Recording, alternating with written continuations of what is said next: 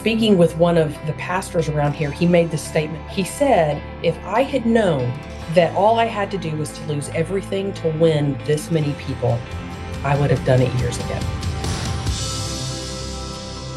Welcome back to another episode of On the Ground with Samaritan's Purse, where we take you to the front lines and behind the scenes of our work around the world. I'm your host, Kristy Graham, and today we're going to hear from our staff and church partners serving on the ground in Brazil after devastating flooding. Last month, hundreds of thousands of people fled their homes after days of heavy rains that caused flooding and mudslides across southern Brazil. The river rose to record heights, causing widespread damage in the city of Porto Alegre. And Samaritan's Purse sent a disaster assistance response team to help. And in this episode, we're going to share with you how we were responding in Brazil and how you can be praying for our teams as they serve in Jesus' name. I want you to hear firsthand about our response from Leslie Klein. Leslie is a member of our disaster assistance response team, and I got to talk to her while she was on the ground in Brazil. And she shared what the situation was like in the beginning. Today, it is raining. It is pouring rain. You might hear thunder in the background occasionally. But there has been an incredibly large flood. Mm-hmm. So they have created what they call a humanitarian corridor, which is a road that has been carved out for only the use by responders, police. And so we have access to that. But when you drive down that road on all sides, you see just roofs, like roofs peeking out from the water. It is an unprecedented amount of water and flooding that is here. And that's just in the downtown parts of the city, but it extends far beyond, I think, anything that we can imagine or have words to even describe. And I'm sure this is devastating, traumatic, and rains like you're having today probably bring out more fear and more, anxiety about what that will cause to the already, big issue they have. It does. And it's also every time it rains, it pushes back the Mm-hmm. date or the time and when somebody can, access their home again. Mm-hmm. Because right now, it's access by boat. The streets you can't navigate the streets. And so as the water recedes then it rains. And of course, you've got water levels back up again. Mm-hmm. And so, yeah, it is. It can be just a feeling of hopelessness, mm-hmm. even, mm-hmm. Of when is this going to stop, or how are we going to rebuild? And I want to talk about what we're doing and what you're seeing. But before we do, for people who don't know, Brazil is familiar to you. You have responded on many disaster assistance response teams. You've been all over the world. But this one is, I imagine, very personal because you've lived in Brazil before. And so what is it like for you personally to respond in a country you're more familiar with? And I guess, how has it been different for you? Yeah, well, it's really interesting. So my family and I moved to this city 23 years ago. As a mission team for a church startup. And this was where we called home for about 7 years with that team. Mm-hmm. And so I haven't been back here in about 15 years. Wow. And then seeing the way it is now, mm-hmm. It's been bittersweet, but it's been so good in so many levels. For me personally, but also for so many of the people that I know here and that I love here, and just to rebuild connections and relationships. And we were kind of based in a hotel right now. And the second day I was here, I got off the elevator, and there at the front desk was this man. And he said, "Leslie, do you remember me?" And he was an 18-year-old kid when I lived here who we shared the gospel with. And he was at our front desk there. And we started talking and catching up on his life. And again, like this openness and talking about how he had lost his mother and his father, and he was living alone, and then his house is underwater that they've had for generations, and he doesn't have a car because his car's flooded. Hmm. And he just said, I'm just overwhelmed at the goodness of God. Hmm. That the person who's here is the person who shared the goodness and the hope of Christ with me, that God is so invested in the small things that here you are Hmm. when I didn't even know how to put one foot in front of the other. And Wow. it's at this hotel in this gigantic city. And that's the God that we serve. And yeah, it's that God being in the details, the tiny, tiny details of seeing what each person needs at the same time of holding the entire world in his hand. I don't even think I can fathom the greatness of God. So Samaritan's Purse responded to the flooding, but tell me, I guess, what we're doing today, what kind of response work and how has it changed over the time that we've been involved? Yeah, so when we first arrived, water we were assuming was going to be a big concern, just water that just for people to be able to drink. Not drinkable, not drinkable. So we started with water with our WASH team, which is our water and hygiene sanitation team. And we started with them, and they're putting community water points in different areas that were highly affected. And through our church partnerships that we have here, using those church partners and a lot coming alongside them so that they, through water, can reach the people in the communities right there around them. Now I want you to hear from Mariana. She's only 16 years old, but she is wise beyond her years. And I was so encouraged to hear her testimony and just how she was seeing God's faithfulness, even though circumstances were difficult. Her community, including her home and church, were all underwater. And her life was flipped upside down. But yet she was able to see God's hand in the situation. And it was amazing. Just a teenager, yet she was so mature, and she was able to see this as an opportunity for the gospel. Her church was being the hands and feet of Jesus. They were reaching out to people and sharing the hope of the gospel. One of our podcast correspondents, Grace, she was on the ground and she got to hear from her perspective.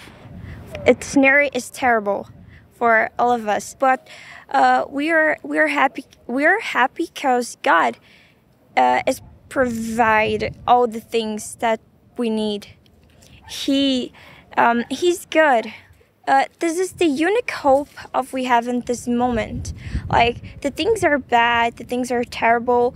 We don't know about tomorrow, but we know have a God who is in care of us and others. And it seems like the church has really come together to help each other. What's that been like, just seeing that happen? Yes. And being a part of it yourself? I always say it's a gift for us be part of this. We lose with things, but we have God. We still have God. I hope that everybody can trust in God in this moment. And I say for all of you, God still loves us. He's still being mercy. He's still being good. He is a really good father. And this is terrible. We don't have a control about this, but God have. And I hope that everything be okay. We just need to put our hopes in Him, and He takes the other things. I love what Mariana shared. It was such an example of steadfast faith in the midst of trials. And when the floods came, a lot of the churches became shelters for the communities. And many families lost everything. And they weren't able to take any belongings with them when they fled. And now there are thousands of displaced people. Leslie told me more about what she's seen on the ground. I was talking to a lady yesterday, and she and her husband, and they have a 10-month-old baby, and the water was up to the roof, up to the ceiling of their second floor apartment. Wow. And so it's not just, the 3 feet of water, in the ground level of homes. This is a second floor apartment, and it was up to the ceiling in their apartment. So it's widespread. Wow. As we talk to our church partners and to those people that are going to be here long term, is how can we come alongside them so that they can show them that Jesus is still here. God is still here. He knows, he sees, he's with them. He knew this was going to happen.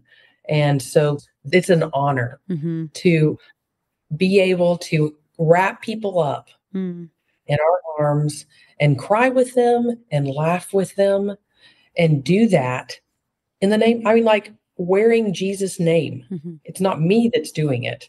It's, God sent me because he wants you to know he loves you and he wants to give you a hug. He wants you to see that he cares. And what an honor and a privilege to be able to do that. I know. And that's what I love about how Samaritan's Purse responds. We want to work with the local church to, one, get to know the needs, get to know what is actually needed, but also for that long-term discipleship and partnership, because the church will be there forever. And we want the people there to remember who helped them and who can continue to disciple them.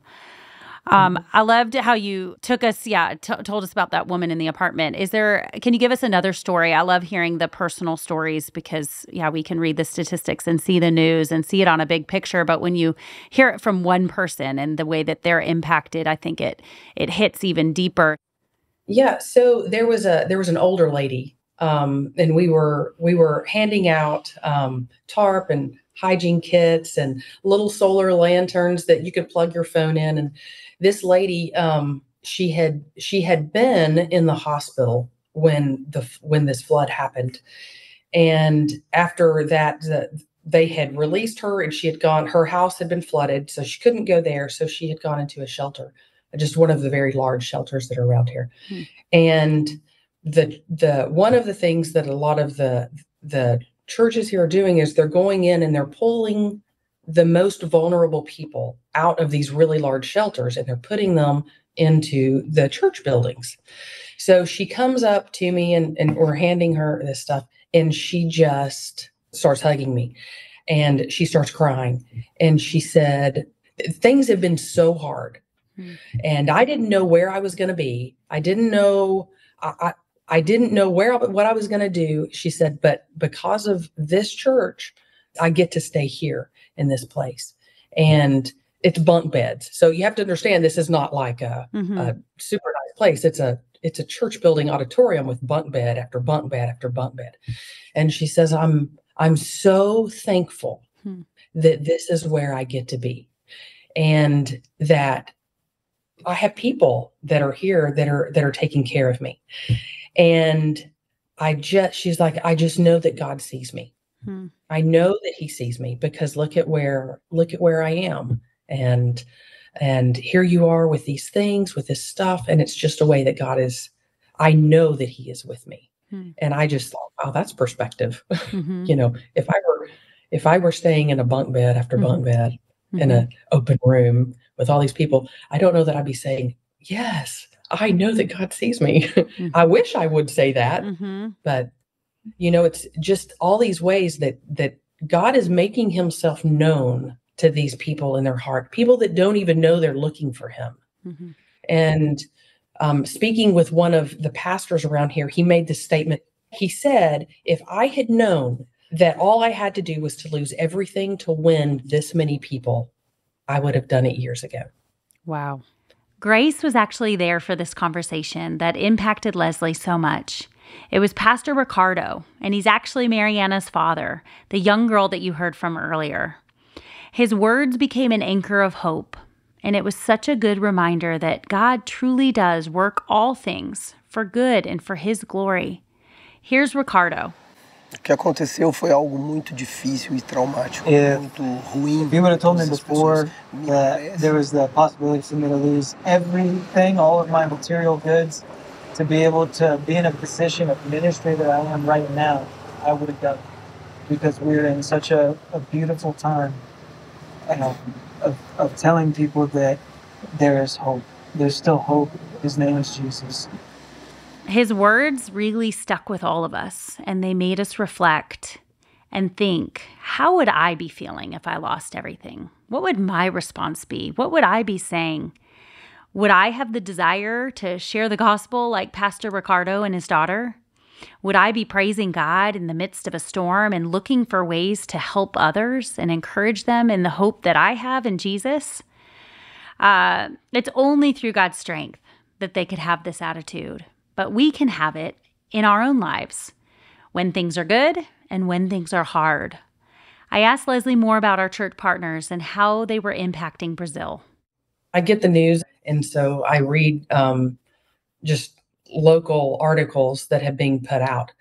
And one of them that I read was the day before yesterday said it was just an interview by just somebody who was just on the street. And he said, it's been interesting that throughout all of this, it seems that the evangelical churches are the ones who are responding and who are taking the lead in helping our people. That's where our strength is coming from, is from the churches.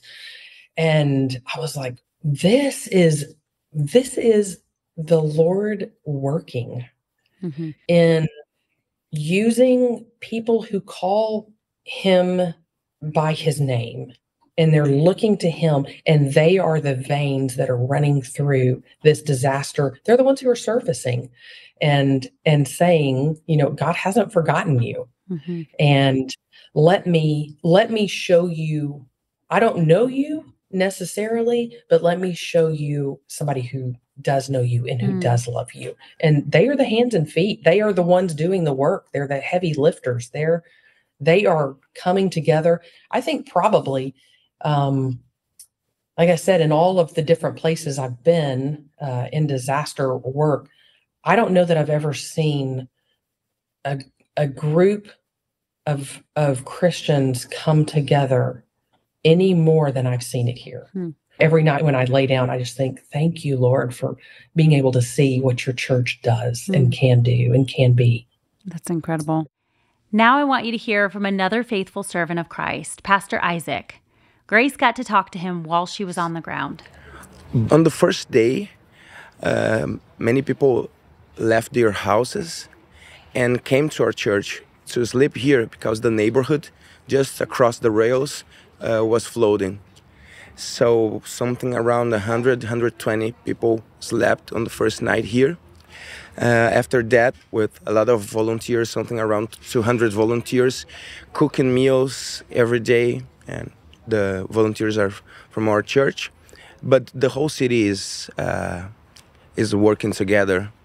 It's not just the body of Christ, and it's an opportunity to reach other people and to preach the gospel, even through darkness.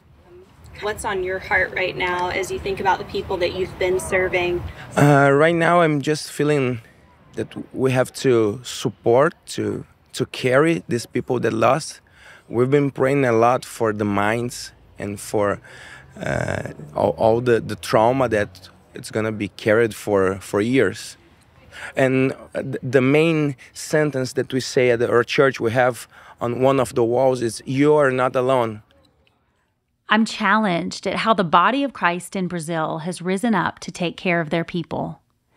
And sometimes the comfort that people need is just to know that they're not alone, that they're seen, and to have somebody sit with them in their grief. Leslie is deployed with Samaritan's Purse many times, but she's also studied biblical counseling and trauma. And I asked her what it's like to apply what she's learned in textbooks and reading, but then apply it by listening to others and ministering to them in Brazil. There's just a power in sitting down with someone and listening to them and to share life with them. And so many times, in the day-to-day, get it done pace of life that we tend to have, I've been reminded again the importance of just loving people through stories and loving people through time. It does matter. Time does matter. And listening does matter. And telling your story does matter, because that's where you can stand there and you can see God in his glory and how he's working through broken people. If you're just getting things done, you're not able to see the goodness of God as easily. But when you sit down and you listen and you just live life together, then you find hope and you find it together in him. So it's just been a wonderful reminder that stories matter, and I can't fix things. It's not in my power, but I can listen, and Christ will supply. He will give the hope.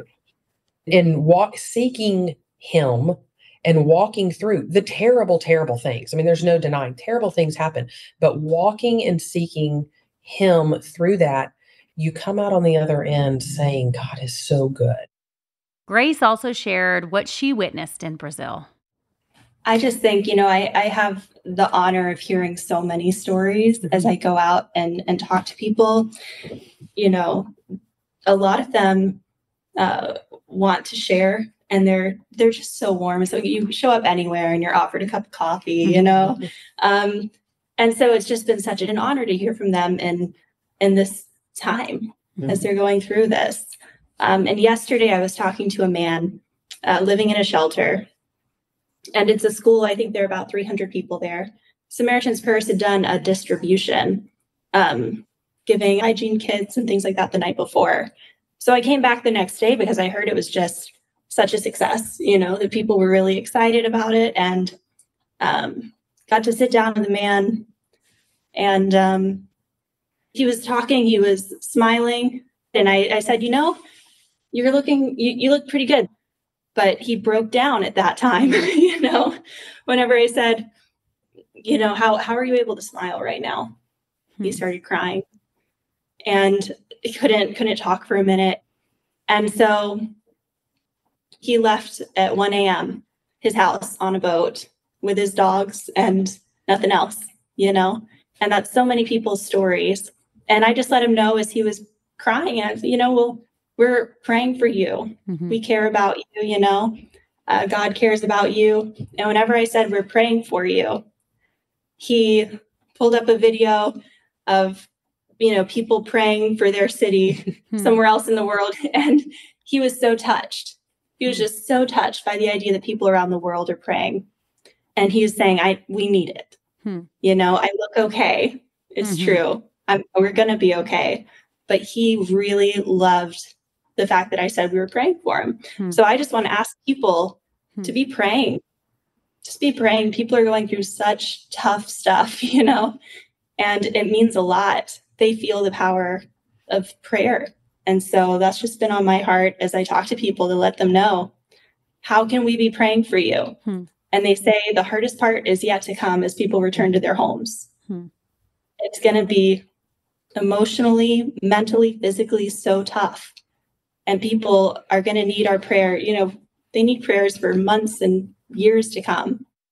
As I talked with both Grace and Leslie, they emphasized the power of prayer and how it's so important for us to be praying no matter where we are in the world. And I love the way that we need people like Leslie and Grace willing to deploy and get on the ground in the midst of dangers and lift up our ministry partners. But we also need prayer warriors who are praying and lifting them up as they are ministering.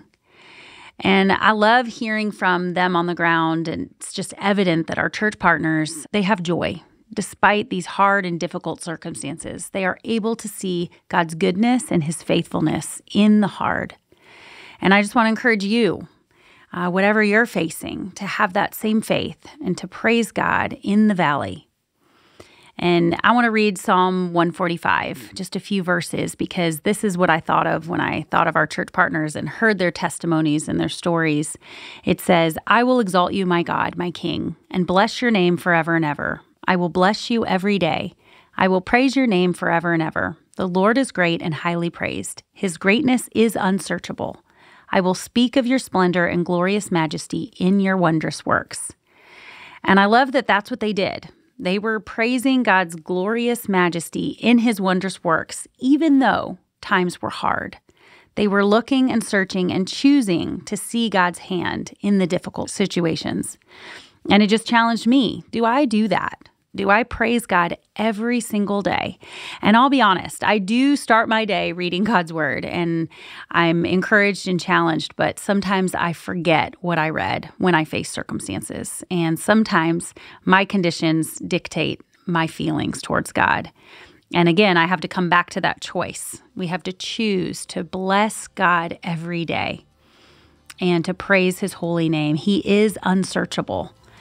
And so I just encourage you, whatever you're facing. I know we are not in Brazil dealing with the aftermath of a flood, but you may have a flood of life and difficulty. And so I encourage you to look for his goodness, even when things are hard. And you can find out more about our response in Brazil. You can go to SamaritansPurse.org/explore to see pictures and videos and see some of the faces that we talked about today. I just want to thank you again for listening, and thank you for praying in the way that you partner with Samaritan's Purse. I hope you have a great day.